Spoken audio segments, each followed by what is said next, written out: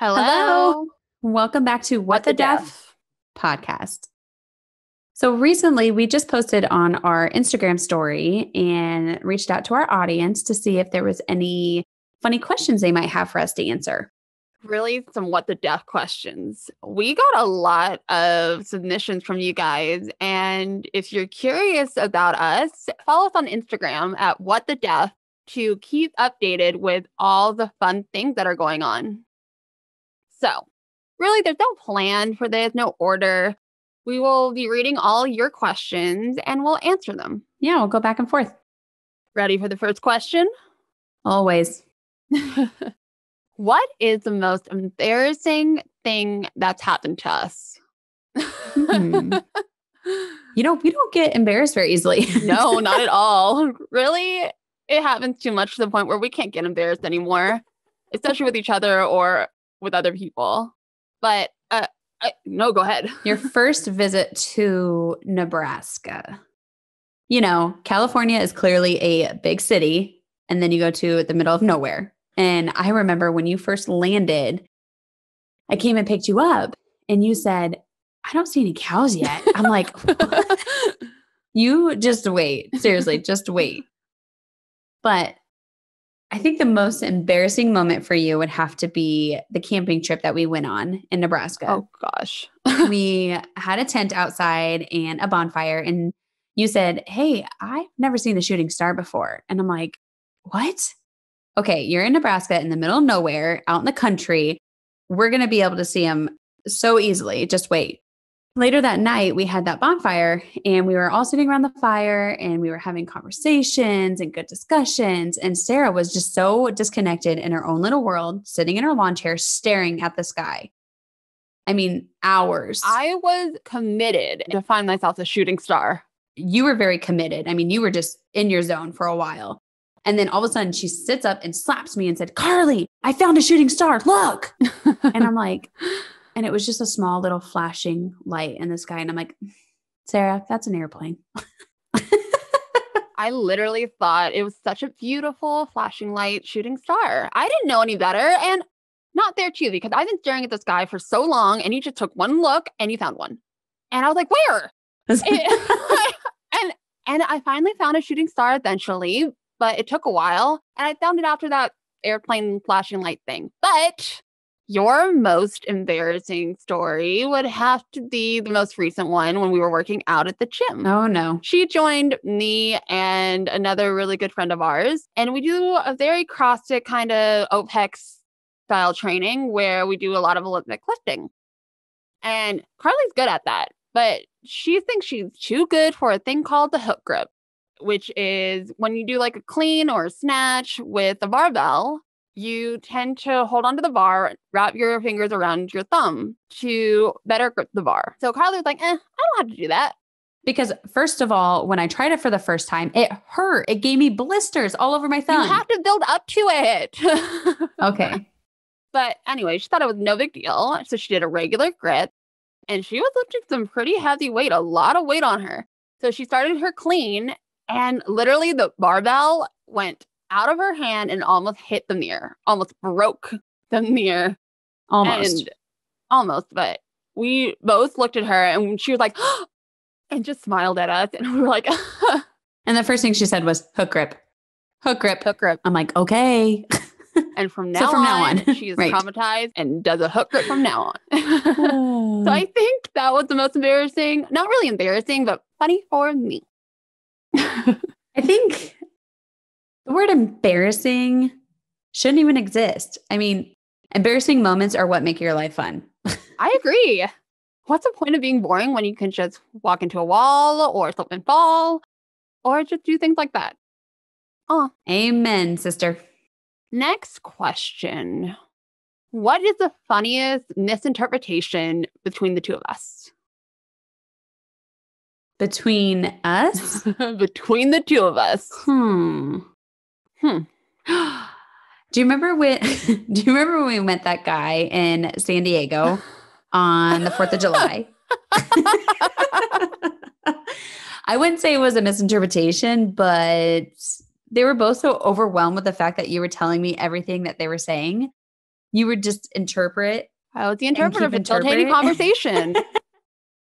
And the two guys would be like, can you stop talking? Because she's telling her what I'm saying. Can you please stop interpreting? Are you interpreting are you telling, hey, I told you, see, stop interpreting. So you stop talking. You stop interpreting. Before they realized we were interpreting everything, I overheard one of the guys saying, hey, that blonde girl's really hot. So I was like, hey, Carly, he says you're really hot. And he was like, wait, you're what? And I responded, thanks. And he was like, how did you know? I thought you were deaf. Come on. What the deaf? What the deaf, literally. But I do have a more funny story. It's a misinterpretation that happened. It wasn't between us. Well, ish. So Sarah was in a play, and this play was a pretty serious, pretty difficult, heartfelt topic. It was about the Holocaust. And it was. And I was so excited to watch Sarah play her role. And when I got there, there was an interpreter there. It was a student interpreter, which I really appreciated the time that they were investing in this play.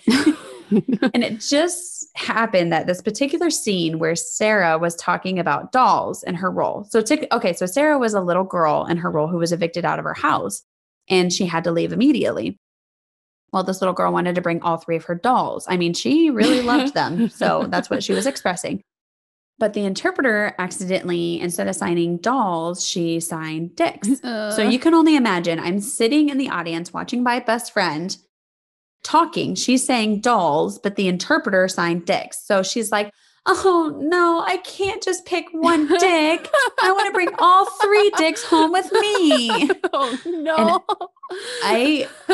In that moment during the play, it was serious. It was sad and heartfelt. And I'm the only one in the audience that could not stop laughing. I was like, oh my God, Carly, stop. Don't laugh. Don't do it. Don't do it. And everybody next to me down the road were like looking at me like, wait, did I miss what's so funny? I'm like, nope, nothing's funny. Nothing. Don't look at me. Did you tell the interpreter after? No, but I wish I did. But we just left right after that. And I'm like, Sarah, you cannot even imagine what just happened to me during this play. Everybody thought I was an idiot for laughing during this tragic moment. And I'm like, okay, you've got to let me explain. You wanted to bring 3 dicks home with you? Like, oh, poor interpreter. my God. Oh, that's awful. I hope that interpreter will learn now the difference between signing dolls and dicks. So funny. It was so funny. Okay. I don't know how we're going to beat that one. Right? That's a good question. Okay. What is the one thing you like about yourself? My sarcasm? Because it can be like pretty dry. Kind of like the one you like. Yeah, exactly. Literally. Agreed. You have a good personality that's very sarcastic and sassy. For me, I think my favorite thing about myself is I can laugh at myself. I do not take life too seriously. The best. I never get really awkward about things or embarrassed, and I'm a little bit bubbly too. No, I have a very bubbly personality actually, and I like that. You know how sometimes you have that like awkward elevator moment where you're standing in the elevator and another person gets on, you look at each other and you're like, hey, hi, and it gets super awkward. Sarah, nope, my perfect other half walks in and goes, girl, love your shoes. You look hot today. Yes, queen. I always say it's only awkward if you make it awkward. Right. Like, honey. Yes. Okay. So next question. Okay. This is a literal what the deaf question. Well, not really a question, but hashtag what the deaf problem. Have you ever left something running and forgot about it because you couldn't hear it? Oh, everything. Everything from the car to the sink to the garbage disposal. I mean, everything. Literally. One time, I wanted to take a bath and I was running the water and I decided to do some other things and I forgot about my bath and it was filling up with water. And I walked into my room and I looked down and I'm like, why is it so wet? Became a water puddle. I forgot the water and it was literally like an ocean. I'm like, no. And it was just running and I had no idea. So funny thing about me is when I bought my house, my first home in Nebraska. First night, I slept in my own house. I was by myself. I'm like, yes, queen, finally. The next morning, I realized I left the water running. So I'm like, great, my first water bill is going to be really high. I don't know what next month's going to look like, but that first month is going to be extremely high. So whatever. All right, let's start with a bang for my house. And then the day that I sold my house, like literally sold it, I accidentally left the water running in the exact same sink. You like your water. Apparently. I don't know what the universe is trying to tell me. Maybe I'm doing something right. Oh, my favorite thing that happened was when you came over to my house. That is the best one. Oh, Carly wanted to like file her foot. I don't know why. She was just filing her foot with a thing. And she was banging on the trash can. And I thought it sounded like someone knocking at the door. So I like sprinted up and ran to the door and nobody was there. And she just looked at me and she's like, did you bang that on the trash can? I'm like, yeah. Well, that explains it. I'm like, oh, I'm sorry. And again, some sounds sound similar. So apparently you banging on the trash can sounds the same as the person knocking on the door. And you were so excited thinking your Amazon package is here. Literally. Oh, what the deaf. What the deaf. Okay. One person said, love your podcast. What is the most absurd question we've been asked on this podcast? Do deaf people have emotions? Like, yeah. Yeah. I mean, yeah. And, or like, do deaf people wear watches? That was one. Or do your hands get tired from signing so much? That was an interesting question, but, one question that was absolutely mind-blowing. Do you remember that when that guy asked if you have that feeling of knowing if somebody was in your house? Because when your hearing senses are gone, your other senses are heightened. And I'm like, oh. So the next day I'm sitting in the house. I'm like, do I know if Sarah's in this house or not? Am I a magician? Nope, definitely not. Nope, didn't work. Well, for me, I get scared too easily. I do not sense people at all. That's when I get scared the most. Especially, you. My mom is the best person to scare. Anytime I get home, I'm like, yes, where's mom? She in the office? Okay, perfect. You don't even have to put in any effort to scare her. You just show up and say, hey, mom. And she'll be like, why didn't you tell me you were here? I'm like, I'm here. So that just shows that not all deaf people have that feeling. I don't. And I've had people standing behind me, not even trying to scare me or anything. And I turn around and I'm like, oh, it freaks me out. Deaf problems. Literally deaf problems. But other random absurd questions. I did have one stranger ask me, what's wrong with your face? And I'm like, what's wrong with your personality? Yeah. I mean... Oh gosh. But yeah. I think I grew up with so many absurd questions to where I'm like, wait, what's an absurd question? Because I'm just so used to those kind of questions. Right. But it makes it fun and interesting. What people think. Deaf jokes. Tell a deaf joke. A deaf joke? Uh-huh. But any joke you tell is actually a deaf joke because you're deaf. Boom. Mic drop. Mic drop.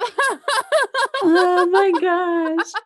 I grew up with deaf jokes to where I'm like, okay, I don't know if this is supposed to be funny or not. Like a timber tree, where they explain about this lumberjack that chops a tree 3 times and then yells out timber. And then the tree falls down. So then he goes to the next tree and chops 3 times. And yells, timber. And then that tree falls down. And then the next tree, he chops 3 times and yells, timber, timber, timber. Oh, it was a deaf tree. I'm like, oh, really? I guess it was funny. No, it's only funny because you made it funny. But one of my other favorite jokes that you tell is the one that's about the girlfriend and the boyfriend joke. Oh, yeah. So the boyfriend gets so excited that he's going over to his deaf girlfriend's house. So he drives over there and he gets there and realizes that she lives in a apartment complex where there's tons of different apartments. And how does he know which one his girlfriend lives in? So he decides to honk his horn. And he watches all these lights turn on until the last room that didn't turn on their light. Clearly, that's where the deaf girlfriend lives. And that's how he found his girlfriend. I'm like, again, deaf jokes can be cheesy. But also hearing jokes are cheesy too. It's like, knock, knock, who's there? Banana. Banana who? Banana who? Knock, knock, who's there? True. Orange. Glad you didn't say banana. Wait, I don't know. I don't even remember it. Oh my gosh. Everything to us is funny. So, I mean, yeah. Okay, next. Oh, man. What is the most weirdest place we've ever traveled? We travel a lot. But the most weirdest place? Oh, I don't know. I think every year our tradition is to go to Mexico, and we did go to one resort in Mexico called the Hard Rock, and we decided we wanted to venture out, and we left the resort and we went to this most random deserted place, except it had one casino and a bunch of weird people, and we did not feel safe, so decided to walk back to the Hard Rock and enjoy our time there. That's one of the things about us. Our traveling styles are very different. I love to go like on backpacking trips. No, this girl backpacked for how many weeks? Was it 4 or 5 weeks in Central America by herself for the most part of the trip? Like, I can't even do that. I need my bed and a room and a hotel. Yeah. So I have a couple backpacking trips that I went on, some solo, some with my friends, but I've actually never gone with her. And I'm like, come on, I want to go backpacking with you. But no, bugs are her nemesis. So they don't really get along. Mosquitoes, especially, they like me too much. I've had one summer in California where I had so many bugs, I looked like a cheetah because the mosquitoes like me too much. Can't handle it. That's another funny moment with you. Bugs. We're going back to the first question. Okay. So in Nebraska, again, on our camping trip, at night, we were getting ready to go to bed and we got into our tent and she's got her phone and turned on her flashlight. Oh, no, wait. Yeah, she had her flashlight on and realized that there was a bug in the tent. So she's like flinging her camera all around, shining it everywhere. And I'm like, Sarah, stop, turn off that light. Like, Sarah, light. Okay, Sarah, bugs are attracted to light, to the point where she freaked out and threw her phone at the bugs. And I'm like, I really don't like bugs because I'm a California girl, born and raised Valley girl. I am not a big fan of bugs, but I'm learning throughout my 10 years of friendship with you. She is a very adventurous girl. But going back to the strangest place that we've ever traveled together. Oh, rooftop bar house place that we thought was a castle. Oh, yeah. Yes. Oh my gosh. There was like 2 guys that told us that they would treat us wonderfully and that they would take us to the top of a castle. And we're like, a castle? And they're like, yeah, we live in a castle. I'm like, a castle. Well, okay, let's check it out. Why not? And we got there and no, it was a normal house with a hot tub on the roof. That's it. And I'm like, this isn't a castle. Nice to meet you. And then we left. Bye. That might be the most weirdest place we've visited. Oh, yeah. But we've also had some amazing places that we visited. Iceland was one. Yeah. Oh, we went to Iceland and So it was good. one of my favorite places. If you ever have a chance to go, I highly recommend it. Oh, love that place. Okay. I think we have one more question we're going to answer. What's your biggest pet peeve about guys or dating men? When they don't understand my sarcasm. When they don't let me finish my food. If you watched our dating episode, you would totally get it. Why. Pet peeve. I don't know. Just not understanding my sarcasm, because what's the point? Exactly. Or, yeah. You go back to our dating episode and find out about our dating life and our pet peeves. I'm trying to think of another funny what the deaf moment that I could think of. Oh, I got out of a ticket from a cop because he, first of all, I couldn't understand him. And then he thought I was having a stroke because I have a crooked smile and wanted to take me to the hospital. And I'm like, no, this is just how my face is, but thank you. And he's like, oh, okay, I'm not going to give you a ticket. I'm like, great. Oh, he had to have felt like shit. I bet he felt so bad. Yep. Yes.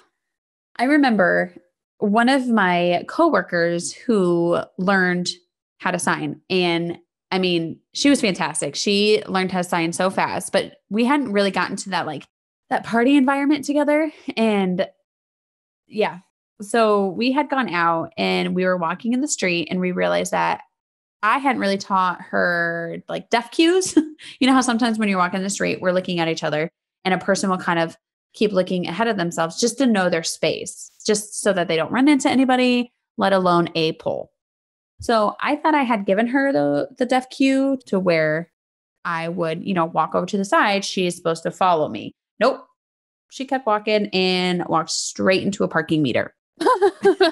And so I'm like, sorry. And the next day she literally had a purple bruise on her chest from where she hid that. And I'm like, oh, welcome to the deaf community. You can relate with that bruise with your cleans. That's not nice. Oh, being good friends, we understand the pain. Yeah, I understand. Oh, what the deaf? What the deaf? If you want to submit any more questions or you're just curious about things, you can email us at man. Here's your embarrassing moment. Email us at questions at whatthedeaf.com. And follow us on Instagram at whatthedeaf. Yay! Yay, we got it right. We'll see you next week. See you next week. Bye, guys.